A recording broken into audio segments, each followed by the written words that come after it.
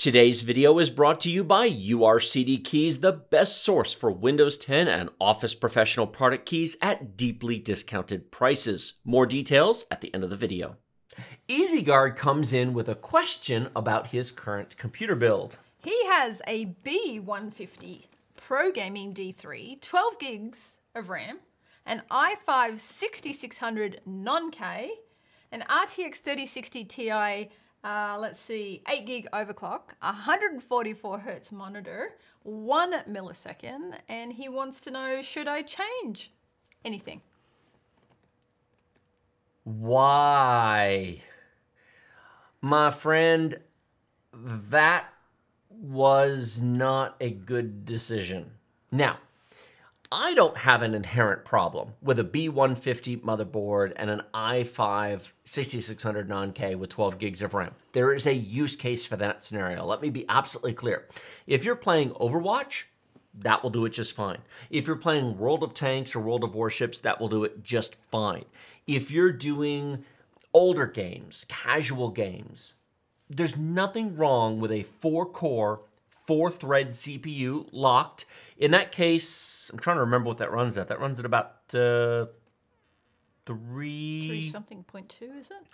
3.2 or 3.1 gigahertz. Just over 3. Not even 4. Not even close to 4. That's closer to 3 gigahertz. Because the 6400 was 2.7. That actually might be 3 gigahertz even. So a 3 gigahertz. It's either 3 or 3.1, I forget. So about a 3 gigahertz 4-core, 4-thread chip from 5 years ago. 6 years ago, 2015. Now, the B150 doesn't bother me. Now, that's a very budget motherboard, and that's DDR3 RAM. That's what the D3 is right there. Correct. That is a DDR3 motherboard. So he's running 12 gigabytes, and that's an odd configuration. It may not be running in dual-channel mode. Now, technically, with DDR3, he could have two 2-gig sticks and two 4-gig sticks and be a dual channel and get to 12 that way. Right. Or he could have 1 4 and 1 8 and get to 12 and it's out of sync and right. But 12 is an odd number, but it is possible to get there using 4 sticks of RAM. Now, so far so good. Older games, casual games, they will run on that, and if that's your budget and that's the money you've got, I respect it. I understand it. Not everybody has money to throw at upgrades every year. Some people just go, I'll just play some of my older games and I'm fine. Mm-hmm. Where this falls to pieces, where I give the look that says, what is wrong with you? Wednesday, Thursday, Friday. That is when you drop a $400 at retail, which they aren't at the moment. They're $700 on eBay. But we'll pretend for a minute that he paid $400 to $500 for it. The RTX 3060 Ti, 8 gig overclocked. An RTX, well, if it's an overclocked card, it's more. Let's say $450. You spent more on your video card than your computer's worth. You bought a graphics card 6 years out of sync with your CPU, your RAM, and your motherboard. There's no game you can play on that video card that will not be horrifically throttled on your CPU that needs the video card. If you need that video card, your CPU is completely inadequate for the task. And if your CPU is good enough for the task, the video card was a waste of money. Correct.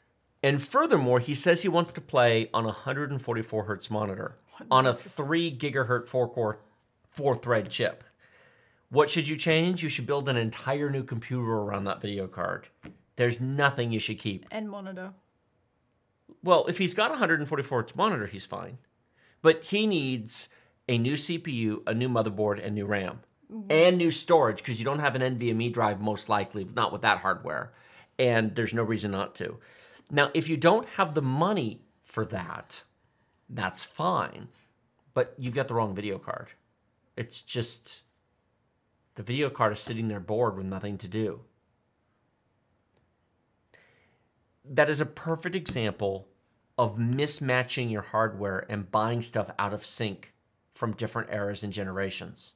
In computer years, 5 to 6 years is a lot of years. Yes. It would be like trying to buy a modern engine control computer in 2020 for a 1973 Chevelle.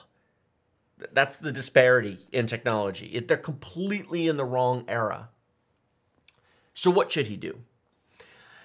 A i7-10700 or a Ryzen 7 3700X, a i9-10850K if you want some longevity behind it. I mean, technically you could go to 6 cores, but I think you're just spending a lot of money to get a halfway solution that'll have to get replaced pretty soon. It's worth noting that the 3060 Ti, it's within spitting distance of the performance of a 2080 Ti. Raise your hand if you'd put a 2080 Ti on a 6600 9K with 12 gigs of RAM from 2015. 4 cores, 4 threads. That would be equally dumb. It's that much performance on that much not computer. And so he needs a new motherboard, new RAM, new storage. Putting Pirellis on your Yugo? Yeah, it's putting Pirellis on your Yugo. It's ridiculous. You can. It technically works, but you are not getting the value out of your video card. That is just... Don't do that. I mean, if it was a 6700K chip overclocked to 4.5 gigahertz and it had hyperthreading, it would at least not be horrible. To anybody else watching this, if it sounds like I'm ripping this poor guy a new one, the reality is he needs to hear the truth, not be coddled. I'm not beating him up. I'm not blaming him. The voice of reason. It is the voice of reason. That was a really, really bad combination. You need to replace your machine. And I absolutely would put an RTX 3060 Ti on an i9-10850K because you can buy those for about $400 now. You put it on a $150 or $200 motherboard. If you don't want to go that high, $300 is the most I'd pay for an 8-core chip these days. So you need to find one in that range. There you go. If you don't have the money, if you hear those prices and go, look, dude, this was a stretch. I just don't have the money. Okay, fair enough. If you don't, you don't, you don't. Compromise choice. An i5-10400. Those have been available for about $160 recently. 6 cores, 12 threads, 4 gigahertz fixed all-core turbo. That is a 25% higher clock speed. It is. That is 50% more cores and 300% more threads. And a more modern motherboard. You need to get yourself 32 gigs of RAM. It's $100 for that. So $160 for the chip. About $100 for the motherboard. That's about $260. Mm-hmm. Put a Hyper 212 Evo or similar $20 or $30 cooler on there. You're about $290. $100 for 32 gigs of RAM. You're at about $400. That's about what the video card is. Exactly. And you will get a modern 6-core 12-thread chip that will run at 4 gigahertz, which is way faster than his current chip. Correct. He'll go from 12 gigs of RAM to 32 gigs of RAM. Yes, he will. And he will get a modern motherboard with modern features. It's not the best solution. But it's better than what he's got. But if he hears i7 and i9 and just goes, look, that's just... If that's not going to happen, then it's not going to happen. That's his mid-level choice. But he would almost be better off selling that video card and taking the money and just waiting because it's just... Exactly. Yuck. Eek.